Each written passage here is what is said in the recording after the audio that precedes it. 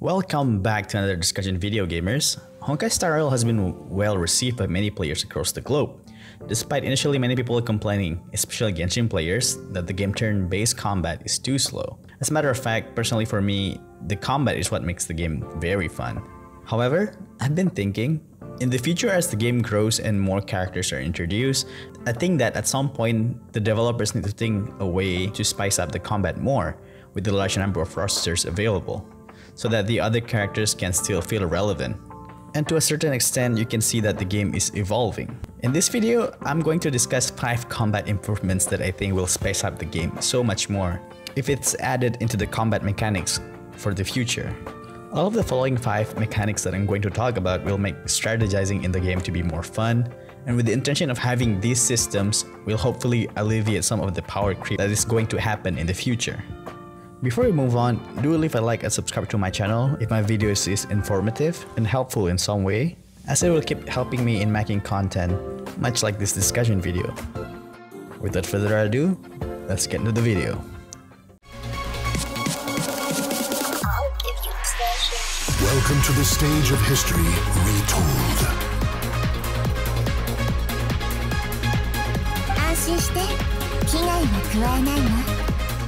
Number 1. Reserve member system and mid-battle swap.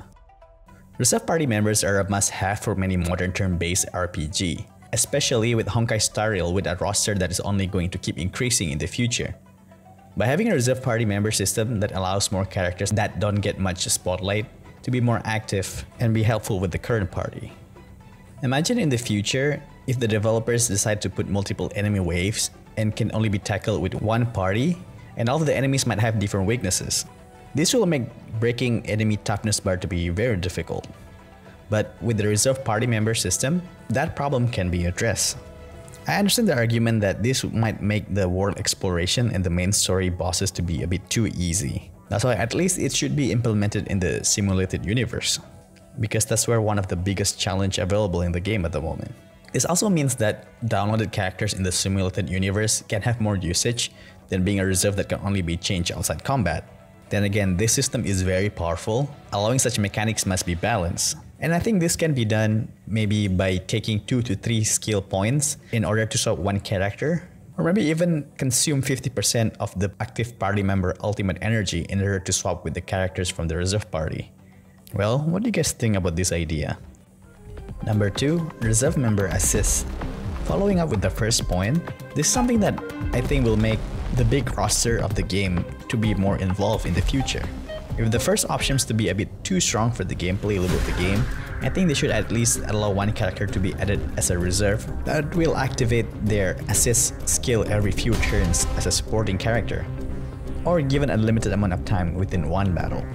I'm gonna give one small example. Maybe if you put March 7th as the assist character, she will provide her shield to a random ally. This might help the party survive one more turn. Or if you put Jingyuan as assist, you can have him activate his follow-up attack once per battle, or something like that. Personally, I'm very fond of this idea because it doesn't disrupt much of the core combat, while you can involve more of your beloved characters into the fight. At the current state of the game, I think having these mechanics will make the game broken, but in the future when more enemy varieties and character rosters are available, this will be a very fun addition to the gameplay. Number 3. Character combination attack, elemental resonance, or faction skills. Since at the moment we don't have an elemental resonance like Genshin, I think adding a system that is similar to that would be nice too.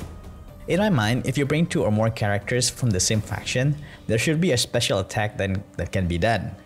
Maybe for instance, if you bring MC along with March 7 and Danheng, they could do a younger generation crew Astral Express special attack together. Or maybe bringing the Silver Main Guards trio, Jeopard, Bronya, and Pela will make us some kind of Silver Main special attack or something like that.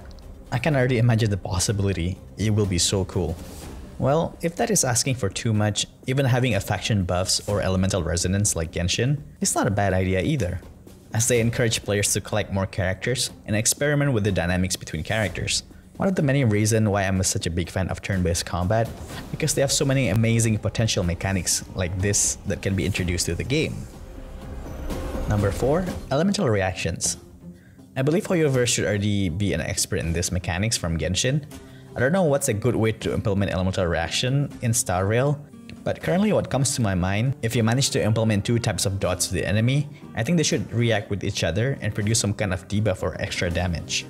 For example, if you break an enemy toughness with ice element, freeze is usually being applied. And then, if you add fire dot, the enemy will get additional damage due to the reaction between the two elements. But maybe there's about 50% chance for the freeze to be removed to keep this mechanic a little bit balanced. Another simple thing would be if two elements react, it will reduce the enemy resistance to one of the elements for a few turns or something like that. I think this idea is worth exploring in the future, maybe when the game is about 2 to 3 years old and the character rosters are already large. What do you guys think about this idea? Would you like to see some kind of elemental reaction to be applied in Star Rails like Genshin? Let me know in the comment section. Lastly, number 5, payout if you manage to break all the enemy toughness bar. This one is rather simple, since the game features weaknesses much like Persona 5. I was thinking that we should get some kind of a reward if we're able to break all of their toughness bar at the same time, during our turn. Just like how Persona 5 gives you a reward by allowing an all-out attack. I'm not asking for something too big like an all-out attack in Persona. It can even something simple like in Trails of series where all of your attacks will be guaranteed critical during that period of time. It can even be something simple like restoring 1 or 2 skill points or granting shields or many other small advantages you can get. Heck, the system can even be implemented along with the point number 3 for the combination attacks idea. Initially, this idea comes to mind because I got really annoyed with bosses that allows them to keep calling reinforcements like Svarog, and killing his robot minions usually don't give us any advantages at all. It only makes the fight more annoying. And with this payout system, I think that can make the fight a bit more balanced in that regard. Well, that's all for 5 battle mechanics that I would like to be added into the future of Honkai Star Rail. Once again, I would like to have these mechanics to be added because in the future, many more characters will be added, and many might end up being power crept and being benched. My wish is that with this system, I hope some of these characters will stay in the spotlight for much longer. Since the characters in this game are so well designed, it's such a waste if we don't use them in our party. What kinds of combat mechanics you would like to see added into Honkai Star Rail in the future? Let everyone know in the comment section. As always, do leave a like and subscribe to my channel for more discussion video, especially for Honkai Star Rail. And you guys will be doing a good deed by supporting me, and keeps me motivated and keep making content. Until the next video, stay sharp gamers.